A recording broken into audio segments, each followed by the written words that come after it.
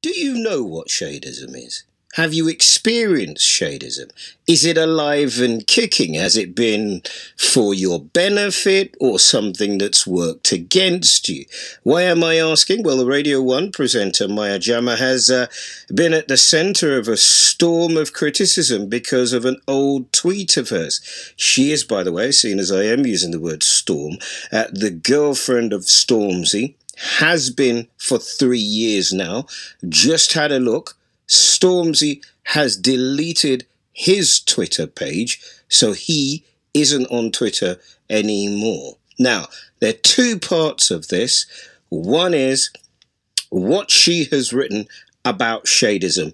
I'm going to read it. Probably won't read it too many times or in its exact way, but I certainly will be reading it and asking you, is it something you think is funny? Is it something that you would take offence to? She wrote something down when she was 16. The second part of our conversation will be about how far back you go. If I was held, to be honest with you, accountable for things that I said that I was 16, I wouldn't be on the radio. I'd be in a lot of problems, as they say in Hackney. But maybe there are some things that you say because you actually feel, and it's deeper than just saying one thing. It's about the way you were brought up, the way you feel about people. Now, there's this big thing that lighter-skinned people are better. Certainly if you went to the Caribbean, you went to Africa, the lighter-skinned people would be working in the service industries, they'd be working in the banks and the like, and the darker-skinned people would not. What she has written is that dark-skinned, let's say ladies, although she uses another word, shaving their heads, expecting to look like Amber Rose, who's a model and used to be a girlfriend of Kanye West, when they really end up looking like Michael Jordan, who's a basketball player. So dark-skinned women shaving their heads, expecting to look like Amber Rose, when really they end up looking like Michael Jordan. She also says some interesting things about people with disabilities also. We won't go into that. 5 years ago, well, when she was 16, apparently, these tweets were sent. So I'm interested in, do you find that offensive? People have gone absolutely mad on Twitter. I've been watching it through the weekend, and certainly women of colour fed up with people, lighter-skinned people, talking about them. Are you a white person listening to this going, what are you talking about? What is shadism? You're either black or you're not. What is shadism? Then we'll try through this next hour or so to explain it to you. Maybe you don't come from the Caribbean or Africa. Maybe you come from Asia. Maybe you come from somewhere else where how light or dark you are does play a part in how people treat you and how people respect you. And I am told by members of the team that if you are mixed race or if you are really light skinned as a woman, then quid's in. Bullseye. You're in. You're hot. You're a catch. Is that true? 020 722 4200. Text 81333 and start your message with the word London. So, as well as Amber Rudd and the Prime Minister calls for Maya to lose her job. She's of Somali and Swedish descent. 23-year-old has offered her genuine and sincerest apologies, but she then had to apologise for her apology, which she had directed to all women. Some tweeted, you didn't offend all women, it was dark-skinned women. So, is this a fuss about nothing, or is there something more pernicious going on here? Join me now. Now, I'm going to struggle, but I'm going to have a go with your surname. Please forgive me. You came in literally as I was speaking, so I didn't have a chance to check with you properly. Clare, Anyiam-Osigwe.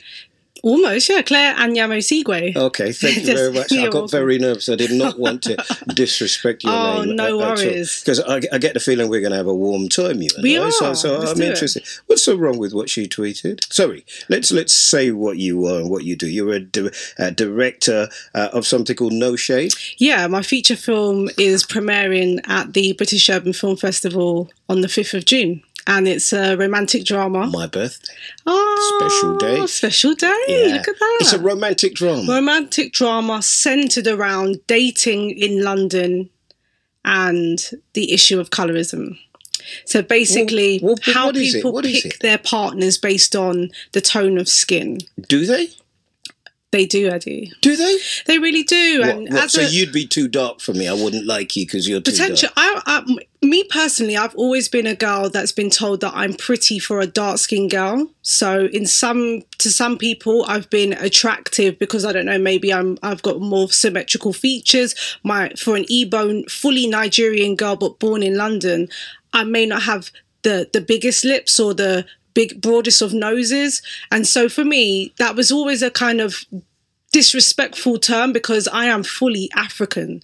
And I think this is the whole problem that we're facing, where we are sort of policing what is the standard of beauty. Well, but it's one person's perception. That's it. It's not a general, because we've made it into a kind of generalised thing. I mean, sure. But when we get back to because I'd say you're British, by the way. Totally, I'm British, Nigerian heritage. But here's the thing, Claire. Do you understand why the earth has fallen in on her? I do. Because she has said that dark-skinned women effectively will not look like a light-skinned woman. They will end up looking like a man. And that is deeply disrespectful, because a lot of black women suffer with insecurities every single day of their lives about wearing their hair natural, wearing their hair in a weave. If I wear my hair natural, I look bush. I look masculine. Why is that different to any other woman? No other woman is told that your hair is not normal. All black women are told that rhetoric that comes from social media, from the beauty industry, and I think that's why Maya has been brought to task on this, is because she is the face of a new foundation range. So the timing of this is just insane, because she's fronting foundation for Maybelline, who are saying that all shades are welcome, but actually their newest spokesperson has some deep-rooted comments about women of colour. She said it when she was 16. 17. When she was a child. No, I think 17. You're old enough to smoke. Well, you're not old enough to vote. You're old enough to... Well, you're old enough to have sex and become someone's parent. You're not old enough to get married without consent. To be a parent. Well, we could argue. The age of being an adult, technically, you can't vote. You can't go into a pub. Well, you can buy cigarettes. You can't get married without the consent of both parents. But you can have a baby. So you can have a baby at 13. No, but you're legally allowed to have sex and become someone's parent at 16. So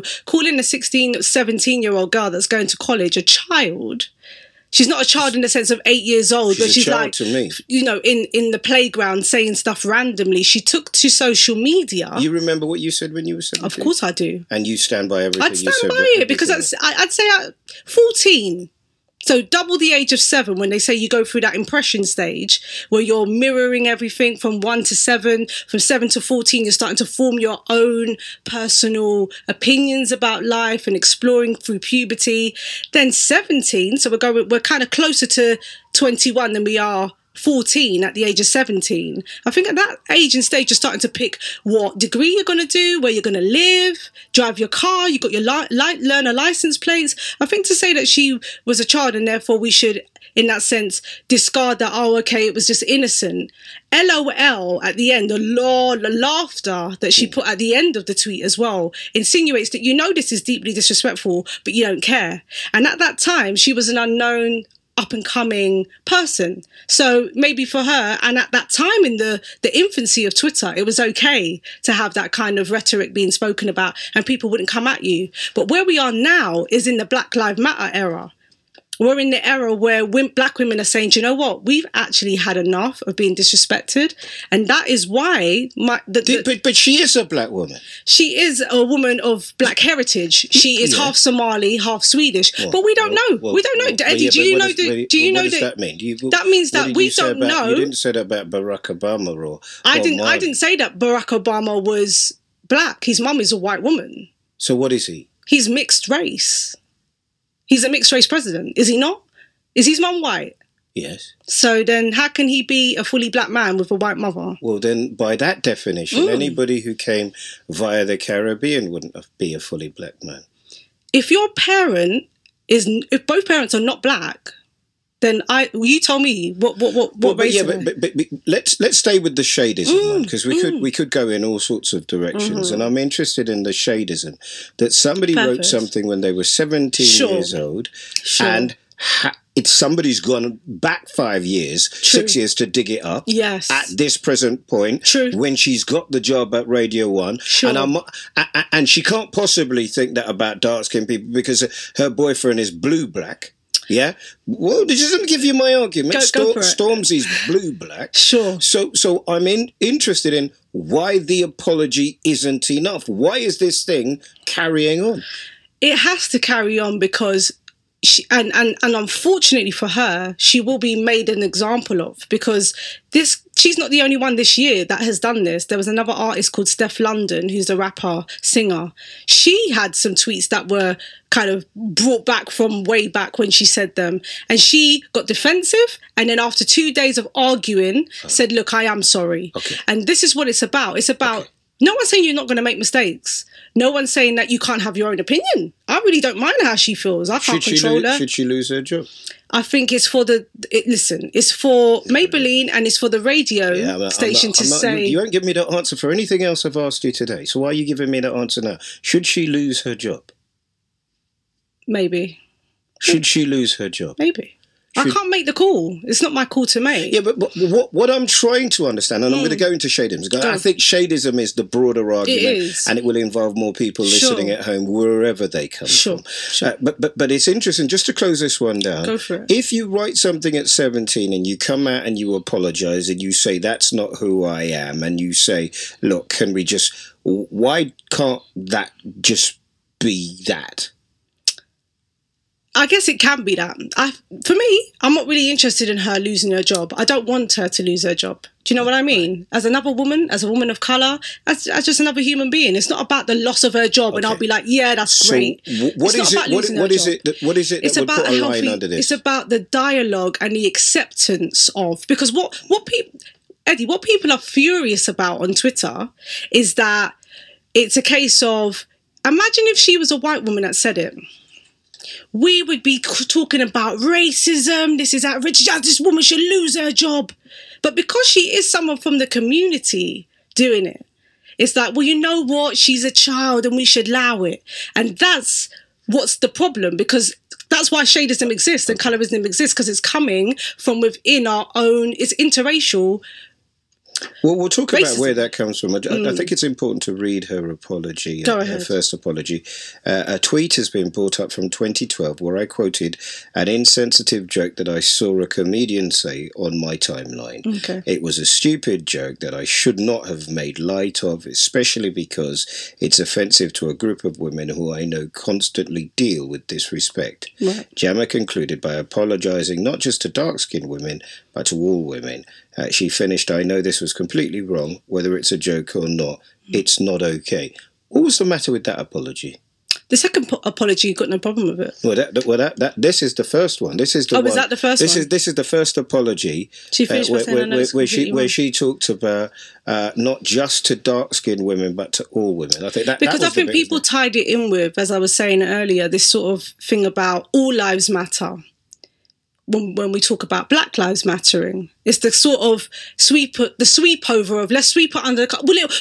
If Black Lives Matter, then all lives matter. That's not the case though, because not all lives are being disrespected. Okay. Not all people are dying from police brutality. If you want to talk about Black Lives Matter, well, let's broaden it out. Mm-hmm. Let's broaden it out. Now, let me ask you: within your investigations to make your movie, yes. How is your life different as a black woman of medium complexion to a black woman of lighter complexion? How is your life different? Because I'm absolutely positive that there are people listening to the show who just go, what on earth are they talking about? So what is it? What's the difference? The difference is that some people would say because if you have fairer skin, you are closer to looking white, so you might be deemed to be, more professional.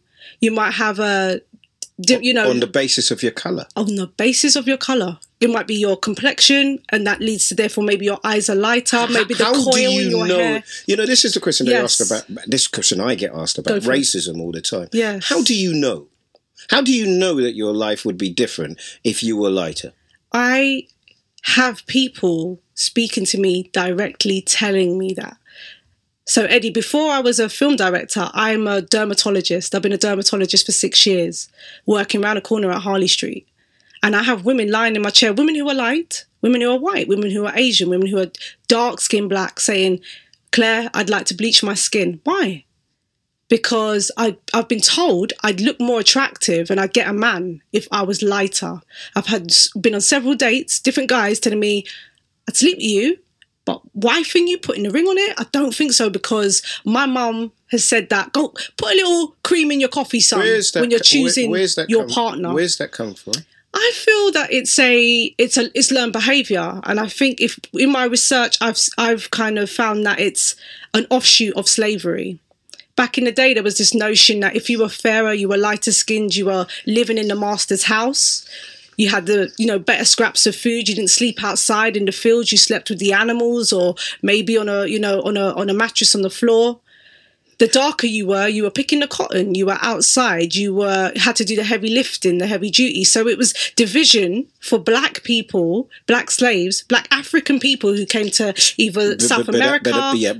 And now they're doing it to each other, and they're continuing it on. That's it. That's literally what it's about. It's about this continuation, because then from after the slavery, we had the brown paper bag theory. So again, in white America, it was a case of in the South, if you were darker than a brown paper bag, you couldn't come into certain stores.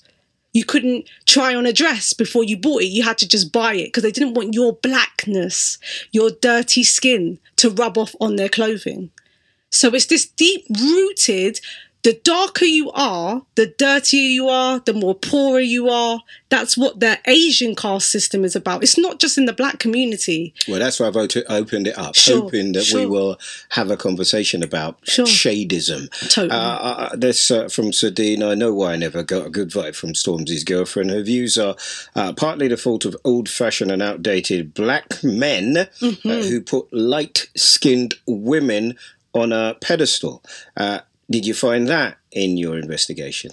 I did, and that's the premise of my story. It's based on two best friends, a dark-skinned woman and a black guy. Oh dear. Yeah, they clearly have a lot of love for each other, but he places beauty, places relevance on those with lighter skin, and he ignores all the things about this woman that truly loves him.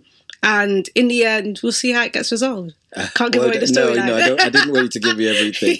And let's bring Simone in. Simone, good afternoon to you. Thank you so much for talking to us this afternoon. You are talking to us, Simone Braziando, founder of Global Empowerment Network for Women and Girls of Colour.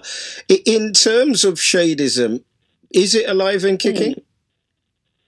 Oh, yes, it never died. And it doesn't look like it is going to die within this generation or Maya Jama's generation. We have, I want to speak directly to the young girls and women who don't have the language to protect themselves from this ongoing assault of anti-black messages, images and portrayals that is fed to them everywhere. So this is where you can walk out into the street and someone can scream something to you about your blackness, where sometimes in your intimate moment, a partner, a remark can be said to you about your blackness. It is everywhere. It's an intra-community issue, and it's not being addressed. And those that are victims of it are constantly being silenced. They've been labelled as angry, as bitter, when it's a very real contributor to the hostile environment that dark-skinned women have to live in. Does it apply to dark-skinned men? Yes, it does. And actually, I think what we have to also think about here is how, we call it intersectionality, right? Women's bodies are weaponized. They're weaponized by their look. And the more you look like a white person, the higher value you have. And we see this in terms of let's look at the content that we're fed, music videos, love interest in films and things like that, if they have black characters. They very rarely are dark-skinned women. No. The object of my fancy quite often was somebody like Naomi Campbell. She isn't a light-skinned woman. No, she isn't. But then we also have to see that how many Naomi Campbells are there compared to maybe Tyra Banks and Chanel Iman and all the other. Yeah, but now you're applying a kind of you're applying a subjective kind of valuation of colour, aren't you?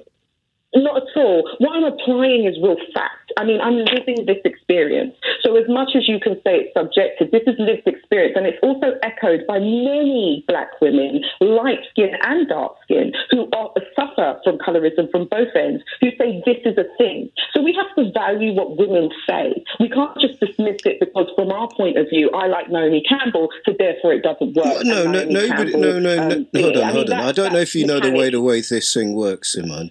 I'm not dismissing anything. I am putting a counterpoint of view in order that when you leave, we have a conversation about it. It's not about agreeing or disagree or belittling you. That is not my intention at all, okay? So what I'm asking you is about whether the same applies to Idris Elba. He's a dark-skinned fellow. Whether the same applies to Stormzy. And also, when you're answering that, to tell me whether it's, just talking to Clare, who's saying that it's learned language. Is it applied now, here today in the 21st century, as much by black people, other black people, as it is by other people, white people? Yes. Yes, it is. It's coming from all sides. Yeah. So, yes, to your first point, do Stormzy and Idris Elba suffer from colorism? Yes. Sometimes with black men, it turns out to be fetishization, okay? So you'll see comments about people liking their chocolate skin and liking a dark man and things like that. And it's the same thing because really we shouldn't find value in people's skin tones. We should find value in their character. I mean, skin tone, whether you're dark skin or light skin, I don't see how it adds to me being more attractive. But we have a whole system that maintains that kind of thought process. Hence why we have the tweets from Jama. Well, right? you also don't you have not just black people wanting to get lighter, but white people wanting to get darker. So maybe shadeism and colorism is more nuanced than you're presenting.